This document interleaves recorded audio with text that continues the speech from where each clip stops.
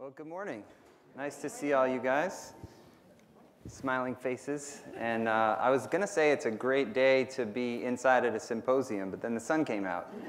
But hey, that's good news always. So before I jump in and start talking about food waste, I wanted to take a step back and think about what an interesting time this is for environmentalism in general. And when I say that in particular, I'm talking about how some issues are really embraced and adopted by communities and individuals, but then other issues are not. What I find can be odd is which ones we do choose to embrace and which ones are ignored. So just to get you in the mood here, as an example, this piece of paper here. Okay, well now it's trash. Or is it? And in some communities, simply putting this in the trash can instead of in the recycling bin would elicit disgust, possibly even anger. And I see some nodding heads there. I might get in trouble in this room if I were to do that. But same thing with this can of soda. Putting it in the wrong place is totally frowned upon. And taking it one step further, if I were to just throw these on the ground, littering, then not only would I be running afoul of our societal mores, I'd in some places be breaking the law. Yet at the same time, in every community in this country, food waste is not only accepted, it's commonplace.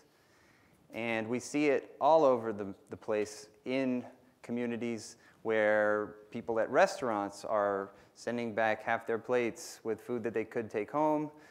Schools, you'll see kids throwing out completely whole apples or milk cartons. And maybe even at conferences where people might take a couple bites out of a pastry and throw the rest away. And I can pretty much guarantee you that at any conference, it would be more taboo to not recycle that can or bottle than to throw out half of what's on your plate. So why is that? Why do we have this discrepancy? Well, mostly it's because there hasn't been that consensus established that food waste is something we need to combat. And when that happens, as we have seen with a couple issues, such as littering, we are able to overcome and even change that behavior fairly rapidly. And behavior change isn't something that's easy to change, but through campaigns like the litter bug and with recycling, a variety of campaigns, it seems like every community has their own, we've really made great strides in a short amount of time. So that message has been internalized, and it's been so internalized that many of us will feel guilty about not recycling something that could be. And I'm no different there. I'll walk a long way out of my way to recycle something instead of throwing it out.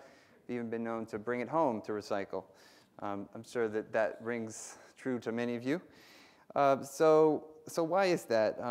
If something as small as a can of soda, if we landfill that, it will never impact a life like a can of soup might, but we'll often be wasting that food.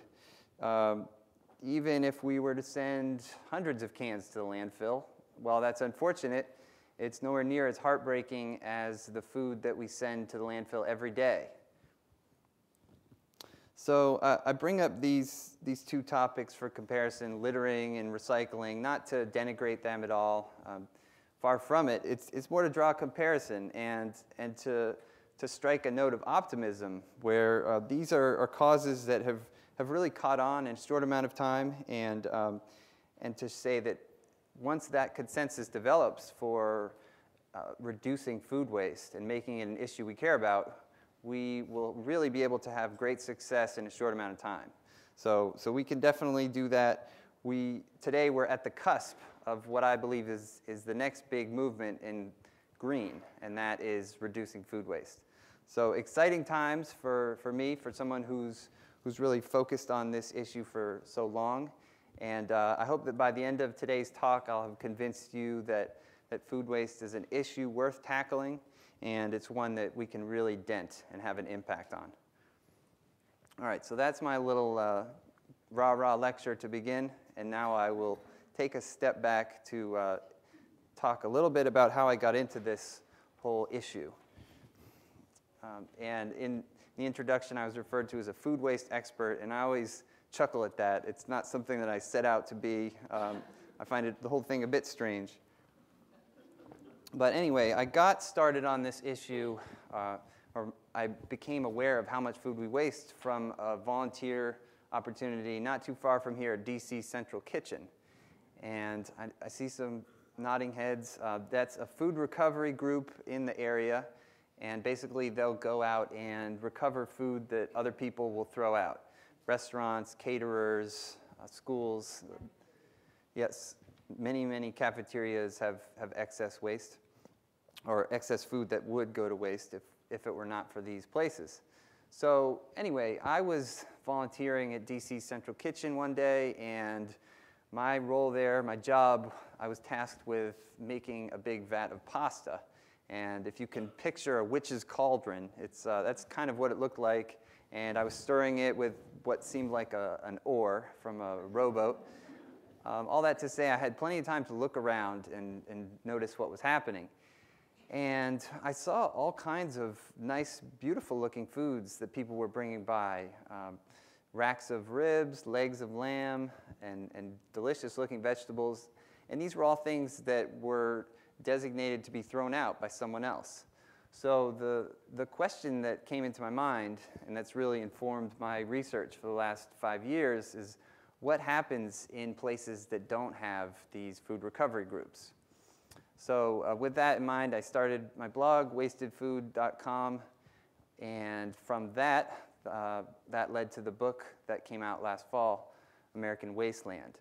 And since that time, I've really had a chance to go around a bit and engage with people and discuss the topic, and that's been the most enjoyable part for me, to talk about the issue, try and shed light on it, and get some feedback. So definitely think up some questions or note them as we go through the talk, and we'll hopefully have a nice discussion at the end. Okay, so that's kind of the broad introduction of who I am, but you should know 3 things about me, okay? I love food. I'm sure I'm not alone in this room. I grew up in a house where we learned to enjoy food both as something to eat, but also as something to be valued. And the idea of not taking home food from a restaurant or the leftovers was something that just wasn't done. I've been writing about food for about 10 years as a journalist, and it's definitely the first thing that comes to mind when I think about new cities I'm going to visit. It's kind of like, where am I going to eat? Okay. I love leftovers, as you might guess, and what you see here are some extra hot dog buns from a Friday night barbecue, and in my mind, that just means we're going to have a great Saturday breakfast of French toast. It's something that once you start thinking that way, it's really habit-forming and can be really fun. And finally, I waste food. Everybody does, and I'm no different. And if someone who's thinking about food waste pretty much all day long is letting things go bad in his refrigerator, chances are that you are too. And I think you'd be surprised if you took an inventory of how much stuff you are letting go bad in your home. And these are all sad stories from my own kitchen here. Okay, so just to give a little overview of today's talk, we're going to establish exactly how much we do waste, and then talk about why that is so, why it matters, and then building up to the all-important what we can do about it. Okay, so looking at the big picture here, how much food do we waste? Well, the best, most recent statistic found that of all the food we produce in this country, 40% isn't eaten. So it's a staggering amount. And when you add it all up, it's about 160 billion pounds per year, and that is a fairly conservative estimate. And doing a rough one-to-one translation on the cost, it's about $160 billion that we could be spending a whole bunch of other places. So some numbers there, but what does that actually look like? Well, if we were to bring all of the food wasted in the US to one central location, we waste enough every day to fill the Rose Bowl, which is this 90,000 seat stadium that you see here. And I'm not just talking about the field itself, but the entire stadium. So congratulations, we are a very wasteful country, and I think we might hold the title of most wasteful nation in the world. Anyhow, so room for improvement. Now, where does this happen? Where are we wasting food? Well, it's really throughout the food chain, from farms, and these are some pears that I saw on the ground at an orchard in California, on to supermarkets. These are bags of lettuce that had reached their sell-by date and thus ended up in the dumpster. On to schools, both with young kids and college students, or in the all-you-can-eat setting. This is where this photo comes from, or as I like to call it, all-you-can-waste. And then on to homes. And many of you might be wondering how I snuck into your house and got this picture. And I'm not going to divulge my secrets. All right, so why does this happen? Why are we wasting so much? Well, there are a bunch of reasons, and the first one probably doesn't come as too much of a surprise. Food is tremendously cheap. Now, I know that... All right.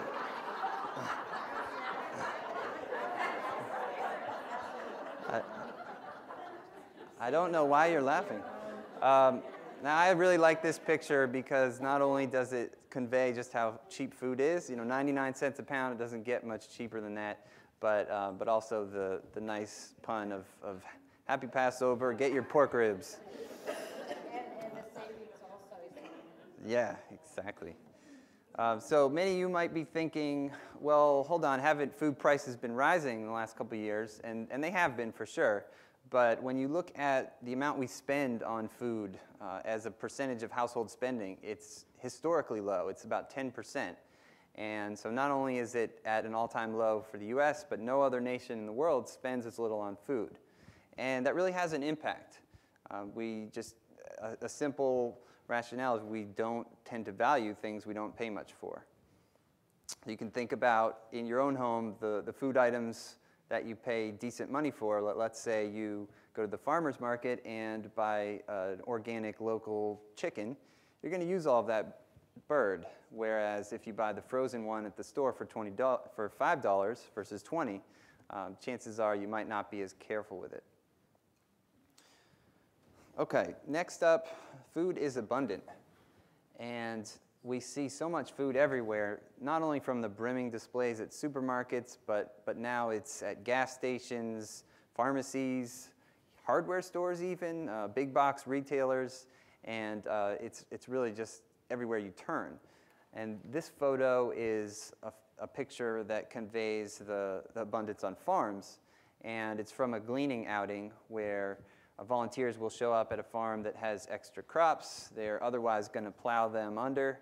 So these are sweet potatoes that we helped pick. And at every gleaning event I've been to, there has been at least as much in the field left when we're done as when we started. So there's just so much that can be gleaned, but it's hard work. Thirdly, portion size. And any of you who have been out to eat in the last 5 years, this might look like something you've been served. Not even sure what it is, to be honest. It looks like some sort of omelet. I call it a mountain of eggs.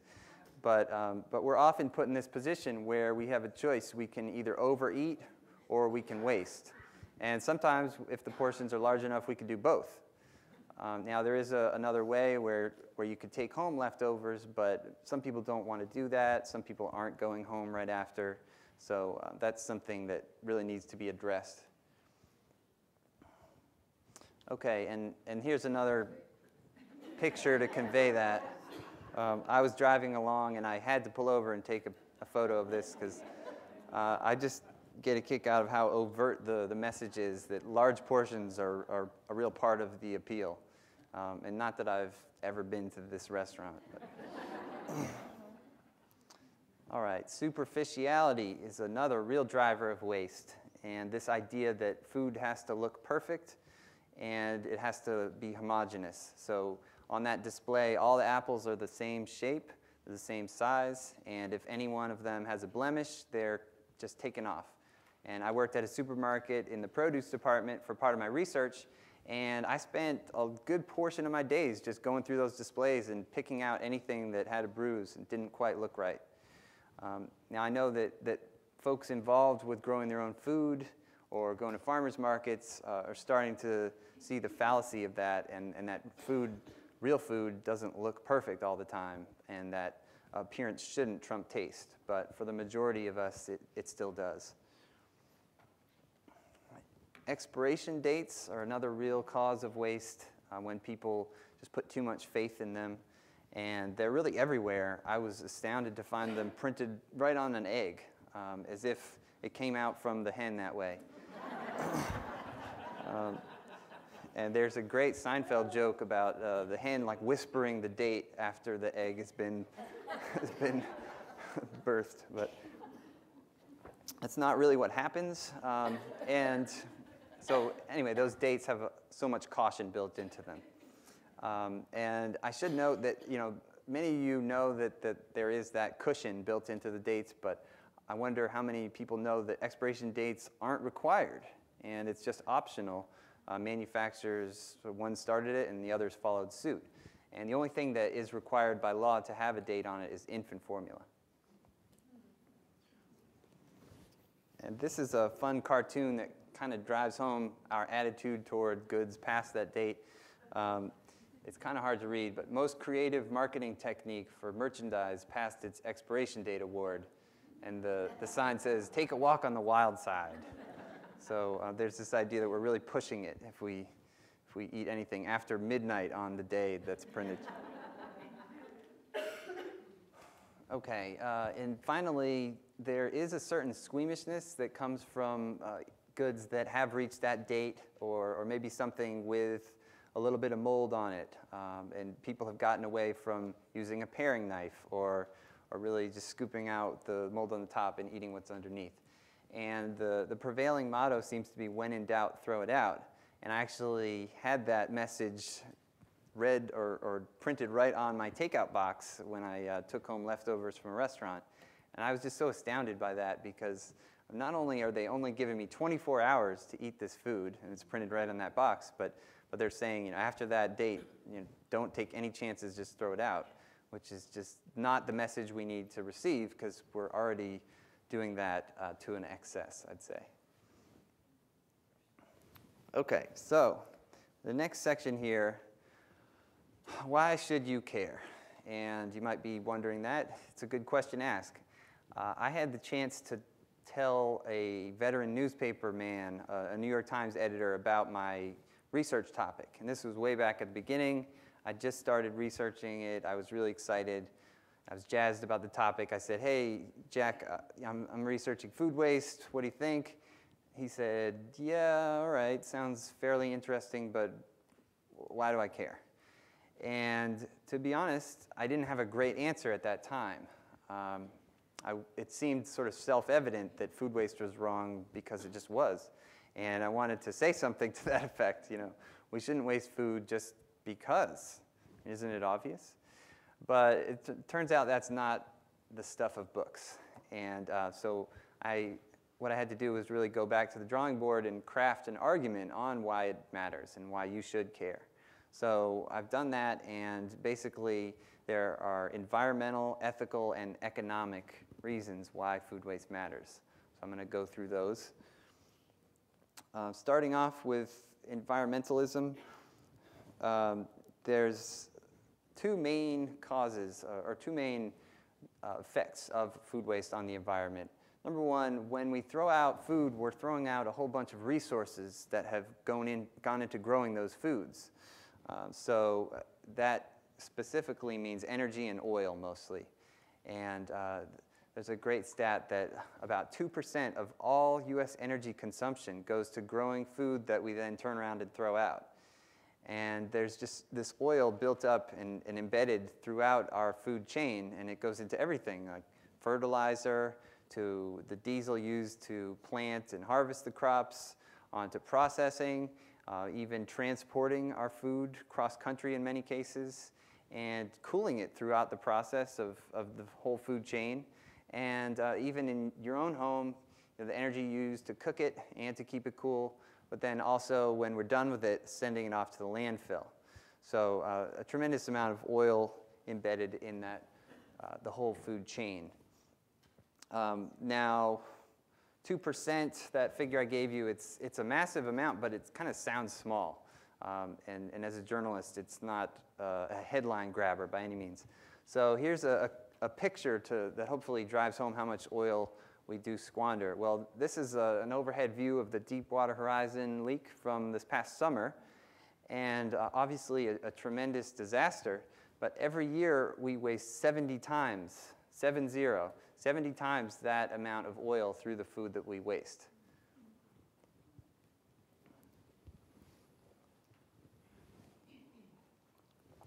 Okay, and water is another resource that is embedded in our food chain heavily. And about 90% of consumptive water use goes to growing food. So to then turn around and squander about 40% of what we grow, it just doesn't make sense in a day and age where water is becoming increasingly rare. The second main environmental cause the second main environmental impact of waste is that when we send food to the landfill, it's causing problems. Simple equation, food to landfill is bad. Why is that? Well, when things decompose without air or anaerobically, then it emits methane. And methane is a nasty greenhouse gas that's 23 times as potent at trapping heat as CO2. So when you look at the impact of landfills, it's the #2 cause of human-related methane, and food is the main source of methane in landfills. So the take-home message here is that we are aiding climate change from our waste bins. And this picture here is a methane vent at a landfill I visited, and it's just slowly seeping methane into the environment, into the atmosphere. And the larger landfills are required to destroy or flare methane, but the smaller ones are not. Okay, shifting gears, we'll talk about ethics here. And when I raise this topic, many people think about the mantra of clean your plate. There are starving children somewhere, and the country has changed throughout the generations. And I think that's useful in some ways, harmful in others. The idea of bringing guilt to the dinner table probably isn't a great thing in terms of eating disorders, but the core idea that we need to value our food is sound. So just because what's left on your plate isn't going to get to someone starving in some other country or even around the block in your same town, doesn't mean that you can then just wantonly waste food. So we're not off the hook, ethically speaking, just because that saying is a little flawed. But primarily, when you think about ethics, I think of hunger. And when people think of hunger, a lot of folks think of the Depression and bread lines there. But American hunger is not a thing of the past. It is alive and well today, and in fact, there are more hungry Americans now than there ever have been.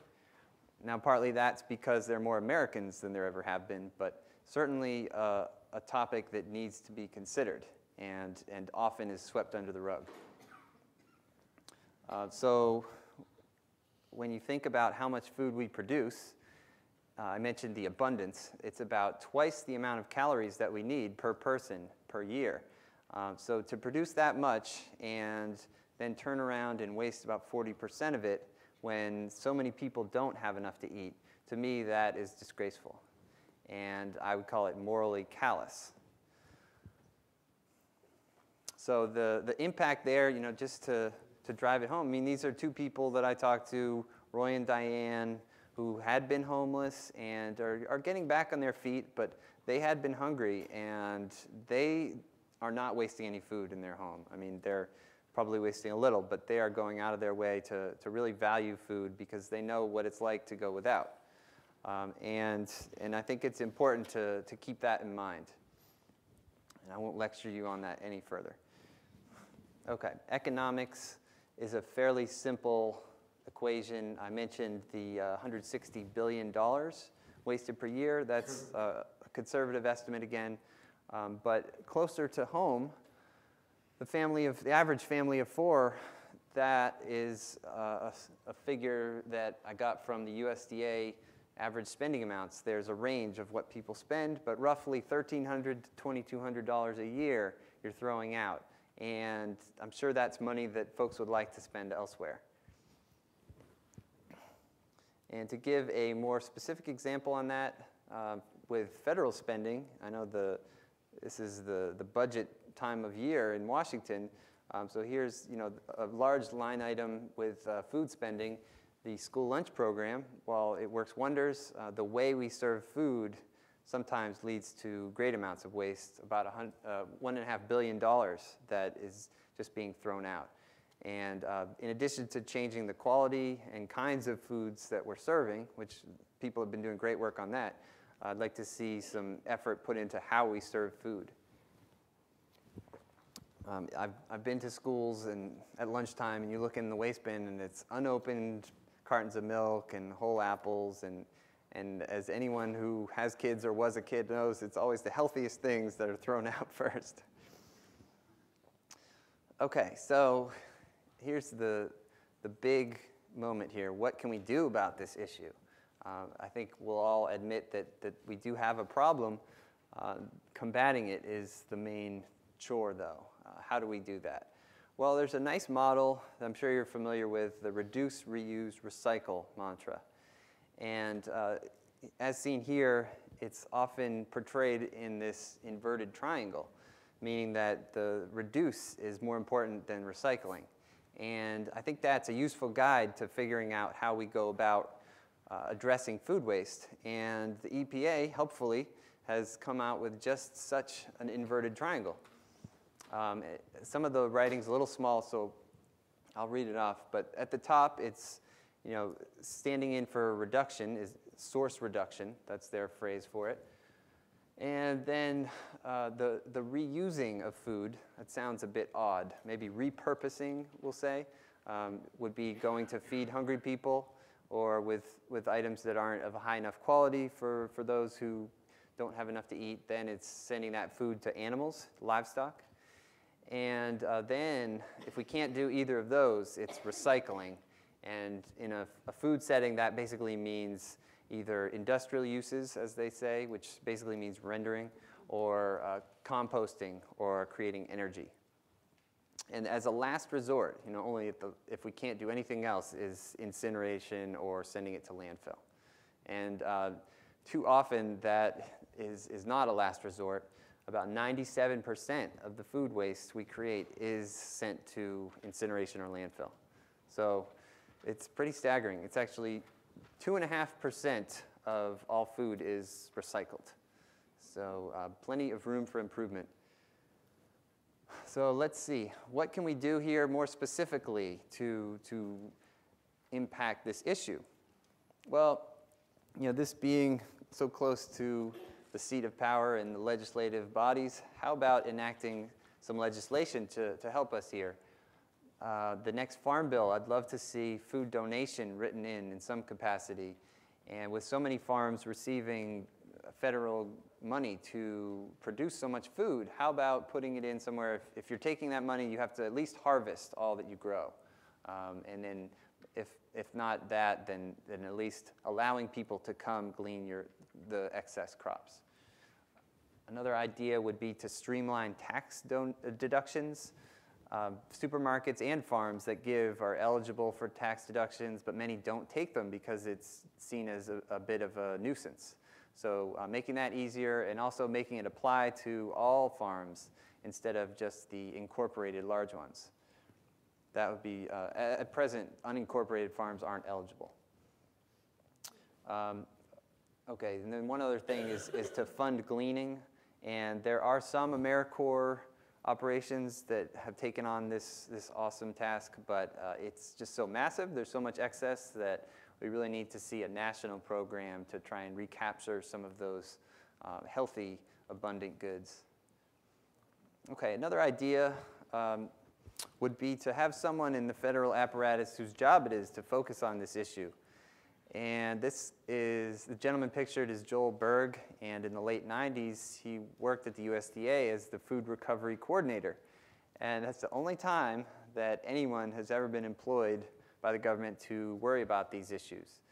And it hasn't happened since. He lost his position when the Bush administration came to power in 2001. So, you know, 2 million people roughly, more than 2 million federal employees. All I'm asking for is one more. I don't think that's asking too much. All right. We need some new data. There isn't great data available on this topic. The most recent USDA study that came out was from 1997, and or the most recent study that took into account the entire food chain was from 1997, and it used data from 95. So we're getting ready to have a Sweet 16 party for that study. It's time for something new. And this illustration here is a campaign from the UK where they really have invested in research on numbers, and it's made an impact where they're able to make these kind of eye-catching propaganda or materials to get out, and it's caught public attention and also the media. So if we have more recent numbers, it will lead to more attention. And speaking of attention, how about public awareness campaigns? As you can tell, I'm a big fan of public awareness campaigns like the litter bug, or my favorite here, Woodsy the owl. And they're effective. They may be a little hokey, but they really talk to kids and communicate the issues. And I don't know about you, but I can't remember the last time I went into the woods and left some trash there. So Woodsy's doing his job. All right, and lastly, supporting diversion. And when I use that term diversion, it basically means diverting food from landfills. And the approach I tend to take on that is by any means necessary. So whether it's composting or anaerobic digestion or sending it to a worm bin or feeding hogs, it's all progressive ideas. So what I'd love to see would be some incentives for actually having that happen in municipalities, whether it's the carrot or the stick approach, I don't really care. Places have tried both, and frankly, I think it's the kind of idea that once it is proposed, there'll be some objections at first, but once people start doing it, it's not that difficult. It will work. And in particular, what we need before we can compost or create energy from it is source-separated organics, and the idea of separating out food and other organics from your waste stream. And so that's a behavior change that has to be promoted, and that's where the data and public awareness campaigns will really come in handy. Okay, a few wishes here. This is looking way into the future, or maybe not, but less likely to happen, but this would be amazing. How about if we had a section of the supermarket for discounted items? I know some stores have that already, but let's make it more of an established thing. And there's this wonderful term from Sweden. There's a word called lagom. And there is no English translation for it, which I find beautiful because and troubling.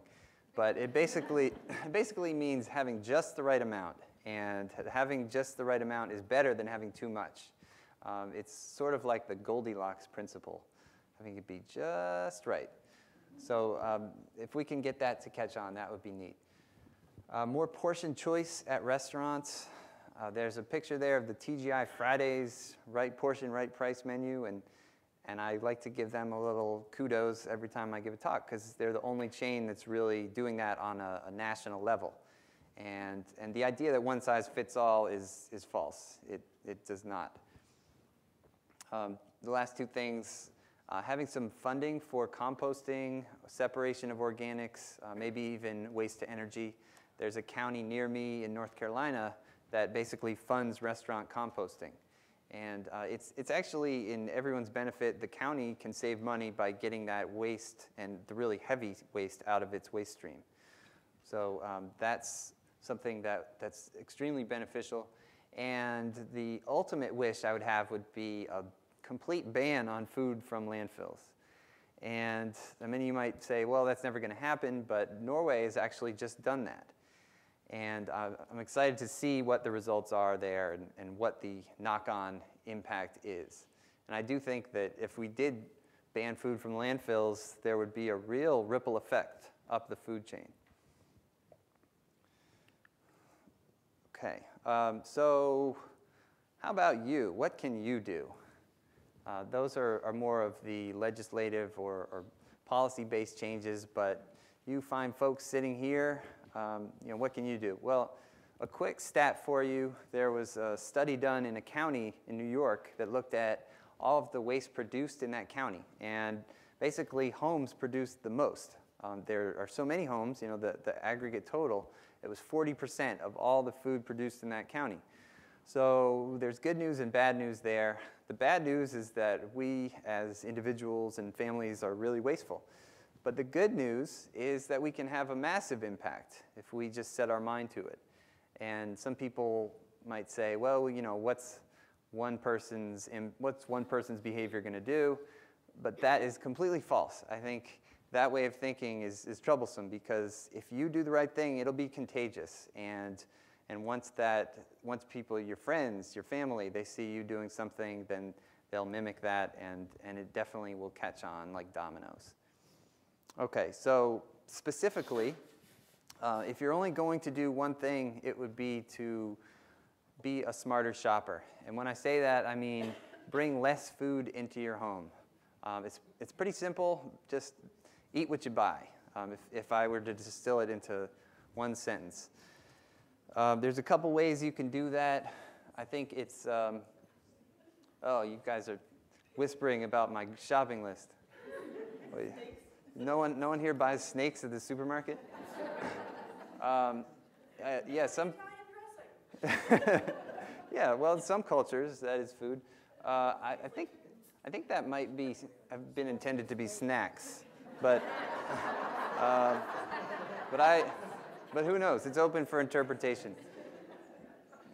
Anyway, the key point there is, whatever strategy works for you, whether it's really planning out your shopping or just going more frequently and buying less each time. Just bring less food into your own home so you don't put yourself in this position where you have too much food and you have no choice but to let it go to waste.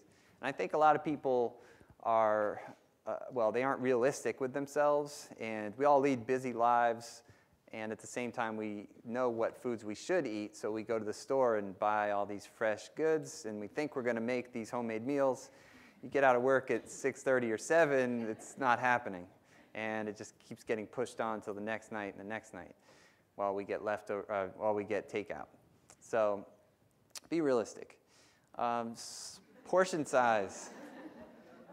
Maybe not this small of a portion, but I think there's a happy medium between this picture and the mountain of eggs we saw before.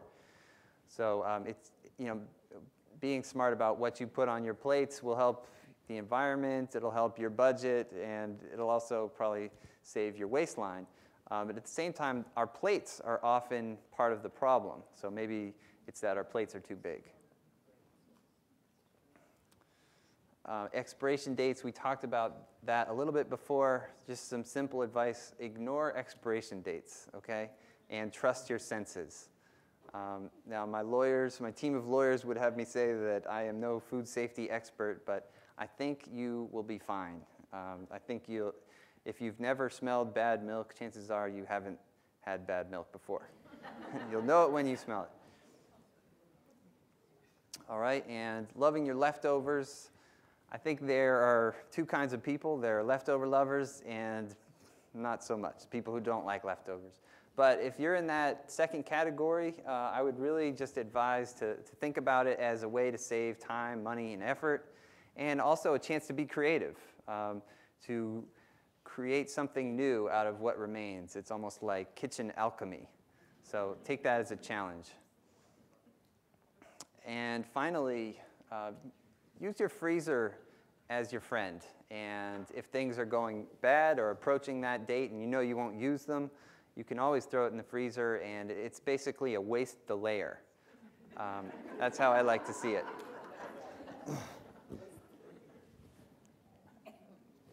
Now, that doesn't mean you can just shove everything in there and it'll magically be good forever. There is such a thing as freezer burn, and if you do something like we see in this picture here, you're not going to be able to see anything, and you're going to lose it all, or the stuff pushed to the back. So don't just throw it all in there haphazardly.